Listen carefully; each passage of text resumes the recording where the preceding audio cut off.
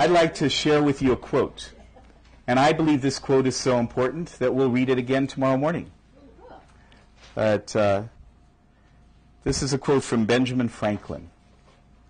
There are two ways of being happy. We may either diminish our wants or augment our means. Either will do. The result is the same. And it is for each person to decide for themselves and do that which happens to be the easiest. If you're idle or sick or poor, however hard it may be to diminish your wants, it will be harder to augment your means. If you're active and prosperous or young or in good health, it may be easier for you to augment your means than to diminish your wants. But if you're wise, you will do both at the same time, young or old, rich or poor, sick or well. And if you are very wise, you will do both in such a way as to augment the general happiness of society. Don't you love that? Ben. So all you're going to do tonight on Lesson 23 is just list 10 projects, activities, work that you could do in the coming year that would generate income for you. Don't worry about if it's aligned with your passions or not. Hopefully it uses some skill that you have. But just make a list of 10 things. Hopefully they're things that you would enjoy doing. But 10 things that you can think of that could generate income for you over the coming year. And there's nothing more. Don't go to the next page. We'll do that tomorrow. But just make the list. Is that clear? Yes. All right. Okay, good. We framed this exercise in the context of what projects could you do to make money. And we did that because money is a representation of value. But the exercise is really about what projects can you do that will create value for others. In other words, what are the ways that you can serve and provide a value for others, and ideally that they will pay for? Does that make sense? Because money is simply a measurement of value. As we talked about yesterday, money is simply a way of assessing to what extent am I providing value to others in a way that they find meaningful, right? Because you can provide value to others, they may not find it meaningful at all, and they wouldn't be willing to pay anything for it. Even with a nonprofit organization, for example, a charitable activity, if the value that's being provided is really something of great value, then donors are going to be willing to donate to support that activity. Isn't that true? Yeah. Mother Teresa took a vow of poverty. And yes, during her lifetime, she raised millions and millions and millions of dollars for her projects because people saw her projects as being valuable. So this really, whether you think of it in terms of what will make me the most money or not, I think it's valuable to use that because it's a good measurement of to what extent not only am I providing value, but to what extent am I providing value in a way that others find valuable. Does that make sense? Because you can provide lots of value, but it's value that someone else could care less about, you know? But if you're providing value that meets a need that someone has, and that need is significant, then would you all agree that they'll be willing to pay for it? And either they'll pay themselves or a donor would be willing to pay to be able to make that value available to them. Does that make sense? Okay. So take a minute now and rate your top 3 projects on a scale of 0 to 10. 0 means it would generate no income for you in the coming year. 10 means it would generate lots of income for you, as the most amount. And in between is somewhere in between. And you're just making a subjective guess here, okay? I get that you probably don't know how much income a given project might generate. So based upon what you know about yourself and about the market or the people that you'd be serving, make an educated guess. So anybody for anyone, are your top 3 projects 0s, 1s, or 2s? Or 3s? Okay? So what that means is that you need to add to this list a project that may not be as aligned with your passions, but which will generate more income for you. unless you don't need income, okay? If you don't need income, I mean, some people may be in the situation that you have savings or you have investments or whatever, so you don't need the income immediately. If that's your situation, then you don't need to just do the projects that you've done. But if you have projects that are not going to generate income and it's necessary or important for you to generate income in the coming year, then you need to look at the other projects on your list, and you can go through and do the same exercise on your own, rate all of the projects in terms of how much income could they generate, and then take one of the projects that you can see that would generate the highest income, add it to the ones that won't generate any, so that you're generating income as you're working on your passion projects. Make sense? Everybody with me? Okay. And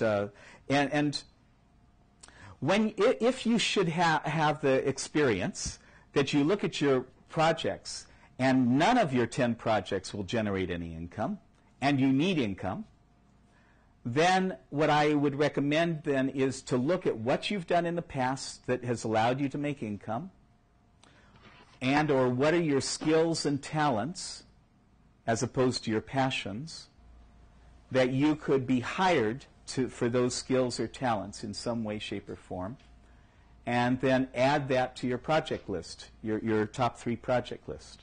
Because unless you don't need income, even as you're following your passions, you need, part of getting to living your passionate life is to have the income, have the sustenance to be able to move closer and closer in the direction of living your passions fully. Does that make sense? Everybody with me? I couldn't hear you. Yes. Thank you. Yes, Michelle. Okay, so if, like I have, Oh, talking stick. Right here. James has this old habit of calling it a microphone. Yeah. So I don't have to stress out about my list. If I have like a real job that is generating income, That's I right. can pick a bunch of, they could generate nothing or they could generate like a ton of money. Yeah. Okay. Yeah. Okay. That's exactly right. Okay. The key thing here is to remember what Janet said yesterday. You know, there may be a few people in the world, like our dear Janet, who can jump off a cliff, look for the parachute on the way down, and it shows up, you know? For most of us, it's not a good idea to count on that, you know? It's a good idea to just have some level of safety so that you're not worried and anxious and completely going out of your mind about how am I going to pay the bills while you're, because that's not going to help you live your passions, is it? Everyone say no, no, no, right? So the next step is on the second page of lesson 23. So this is page 72. I'd like you to take just a moment right now. Don't take the time to write the project. You have the project on the other page. Just make a guess, an estimate of the amount of income you intend to make from each of those projects during the coming year. Okay, this is an intention statement. And your intention statement should be something that you feel is believable. What's the word? Believable. But stretches a little beyond what might be automatic. Does that make sense? So if you feel like, oh, I could make $10,000 with this, no problem in the coming year, then maybe you set your intention for $15,000. That make sense? No. So, or $12,000. Take whatever you think, I could definitely make this amount of money, stretch it just a little. Not a lot, just a little. So $10,000, $12,000, like that. Okay? So just take 1 minute now.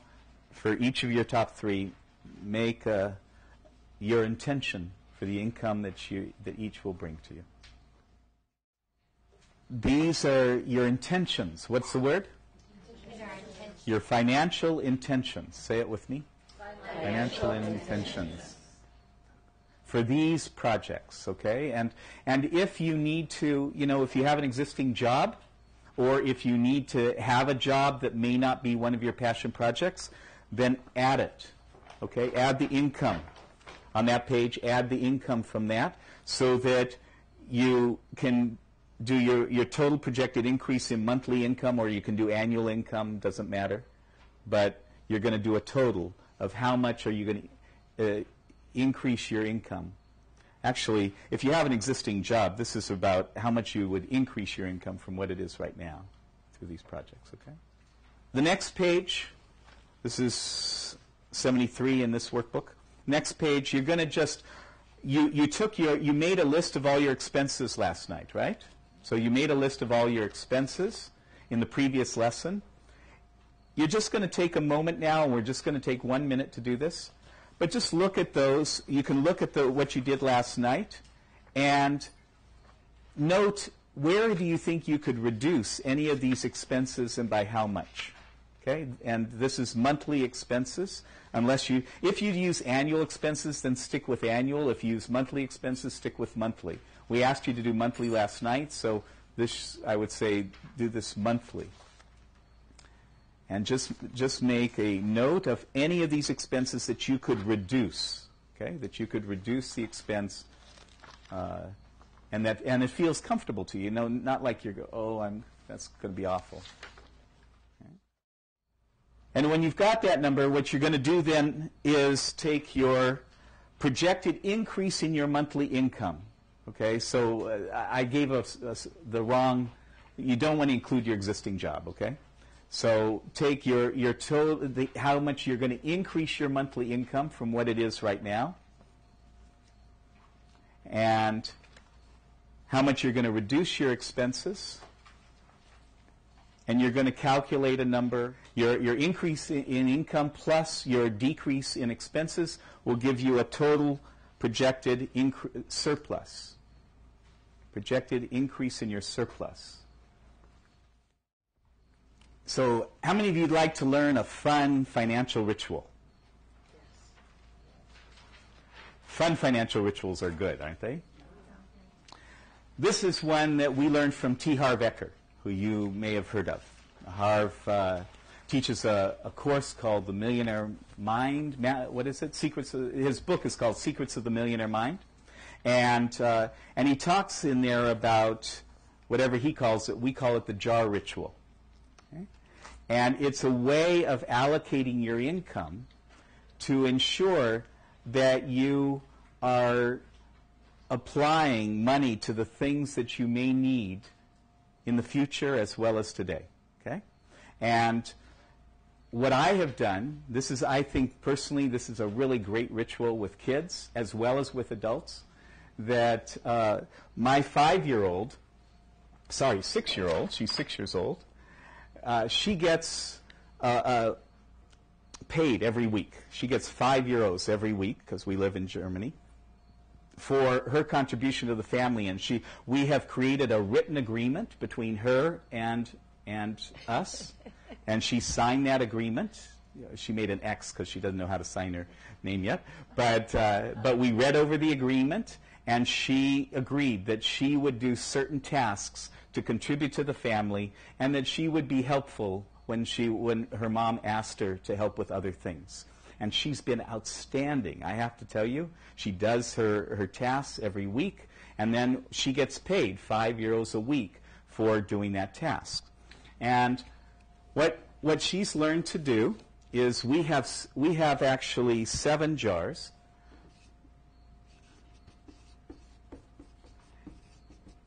And what I'm recommending, part of the jar ritual, if you will, for all of you, it would be, rather than jars, you could use jars, but you may want to use bank accounts. Okay? And what she does is 50% of the money that she gets, she puts into her jar. She has all her jars lined up on the shelf. And she has a big jar for necessities. 50% goes into necessities. Every Saturday we sit together when I'm home, and her mom does it when I'm not. And each jar has in it a little accounting sheet. And the accounting sheet shows what date did she receive the money, where did it come from, how much money did she receive, how much money is she depositing, and if she was taking money out, how much money she took out, and then what is the balance in her jar. This is the same thing you would do with your bank account, right? Then she has these other jars, and if you would read them to me, they are on, I believe, page 74, or the next page. You've got it. So, yeah, would you read it to me? Fun. So one jar is for fun. You think it's important to allocate some money that you can just play with and celebrate the fact that you're making some money? What do you think? Everybody say yes. Yes. Okay, next. Investment. Okay, so this one we call financial freedom.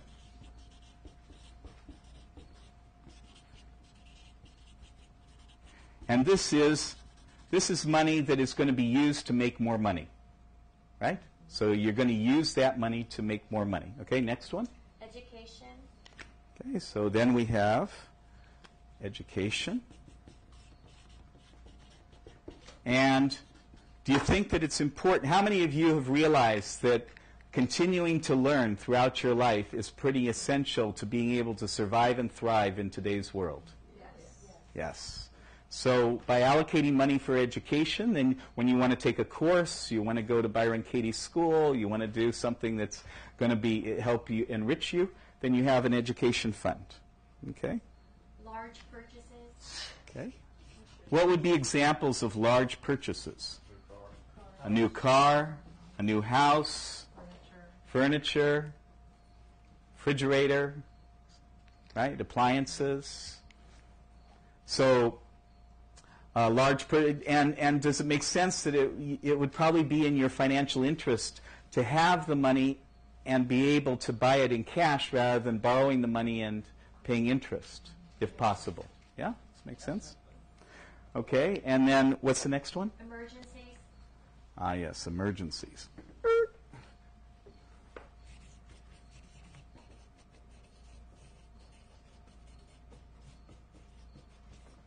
So, what would emergencies be for? Does anything ever come up unexpectedly?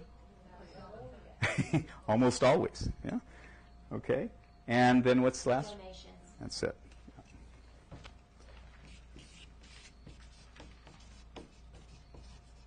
Why would we want to allocate money for donations? I know it's obvious, perhaps, but why would we put money to give away? The more you give, the more you receive. The more you give, the more you receive. And isn't helping others, being able to help others who are not able to help themselves, isn't that part of celebrating life? Isn't that what makes making money worthwhile and fun and delightful, right? So what we do with my daughter, so we don't actually, she doesn't have an emergency fund, but we put 10% in all except emergencies. So we put 10% in fun, 10% in financial freedom, 10% in education, 10% in large purchase, 10% in donations. I take care of the emergency fund. But so what I'd like you to do right now is to just go through, we may not all be in a position to put 50% of our income aside, to use only 50% of our income for our necessities. But there's a great story you'll read in this book that I'll share with you briefly. This is the story of Michelle, who came and met Harv Eker, and when she came to one of his courses, she was deeply in debt. She had grown up with parents who were, she felt, really stingy. They were really careful with their money, and it drove her nuts. And so when she became an adult, she said, I'm not going to be like that. And when she wanted clothes, she went out and bought them. And when she wanted a car, she went out and bought it. And she got deeper and deeper in debt. And then she didn't have money to pay her credit cards, and so she borrowed from her parents, those stingy parents, until she owed them like $28,000 on top of all the money that she owed for her car and for the credit cards and everything else. And she was pretty close to having to declare bankruptcy. And she came to Harv's course, and she heard about this whole strategy, and she thought, well, that makes sense. But I can't put 10% of my income. I can just barely get by as it is. So she said, I'm going to just put $1 in each of those other categories. And I think I can handle $1, right? And so that's what she did. She started putting $1 from her income in each category every month. And she started creating that ritual, right? That repetitive practice. So she got used to it. And then she started, after a few months, she thought, well, I'm not going to get very far with just putting $1 away every month. So why don't I see if I can start with $1 and double it every month? Let me see how long I can do that for. So that's what she did. She started doubling the amount she put in each of the other categories. And she started with $1. The next month was $2. The next month was $4 for each category. Next, 8, 16, 32, 64, 128, 200 and, what is it, 96, 56, 256, 400, 512, you know. And so you can see that by the time you get, I don't know how many things we went through, but maybe after 6, 7, 8 months, she had to put $500 away in each of those categories. Well, now that's pretty significant, right? And what she said it did is it forced her to start thinking about other ways she could make money. How else can I increase my income? Because I'm committed to this practice, this ritual that I've created for myself. And so she started finding new ways of generating income, new ways of using her genius and her skills. And until today, she owns a ton of rental properties. She doesn't work at all anymore. She actually travels the world helping people learn this kind of stuff. And it all came from implementing this very simple ritual in her life. So I encourage you to not necessarily start with 10% in every category if that's not possible for you. If it is possible for you, it's a really good practice, right? But this is what we do with my daughter, and this is what we started doing with our family finances, and it's really, really powerful. So, all right. So you can fill in that. That's on page 75 in your workbooks. But right now I'd like to go through these principles of creating financial abundance and fill in the blanks for you, okay? So money comes to you as the result of providing what to others? Value. That's right. Money comes to you as the result of providing value to others. Value is the result of combining your what, and your what. What do you think? To serve others. Skills, talents, and passions. Very good. So combining your skills, talents, and passions, or your passions, skills, and talents to serve others. The biggest obstacle to creating financial abundance is your own beliefs or mind, either one. Absolutely. The key to creating successful results is to undo the non-useful behaviors from the past and let go of the what that surrounds them. Beliefs, skill, energy. So beliefs is close. The word we'll put in there is story. Oh. As Katie says, who would you be without your story? Yeah? The key to creating successful results is to undo the non-useful behaviors from the past and let go of the story that surrounds them. Number 5, this quote from the Bible is a good principle to remember. Ask and it will be given to you. Or unto you, depending upon your translation. A financial statement is a way, I would say, actually it should say, a financial statement is a powerful way to gain what? What was it over here first? Who said? Clarity. Clarity. Did you say I heard clarity? it. Yeah. Someone said clarity. But clarity is the word. So why would a financial statement be a way of gaining clarity? Just curious. You know where you are. You know where you are, right. You can see. So, yeah, exactly. It tells you that you're either doing really well and you should keep doing what you're doing, or you're not doing so well and you may need to make some adjustments to the current plans and activities and strategies that you're using, right? Okay. A wise person will both augment their what? Income. Okay. Or Benjamin Franklin said their means, but income is fine. and decrease their or their wants, as Benjamin Franklin said, in a way that benefits society. That's right. Yep. A wise person will both augment their means or their income and decrease their wants or expenses in a way that benefits society. It's very important to what when you receive money? Celebrate. Express your gratitude also, yes. Celebrate. Whether the amounts are large or small, always divide your money into the 1, 2, 3, 4, 5, 6, 7 categories. How many of you feel that you're beginning to get a little bit more clarity about your direction? Just maybe not completely there, but starting to move in that direction. How many feel that? Yeah? Good. So we're going to keep moving in that direction.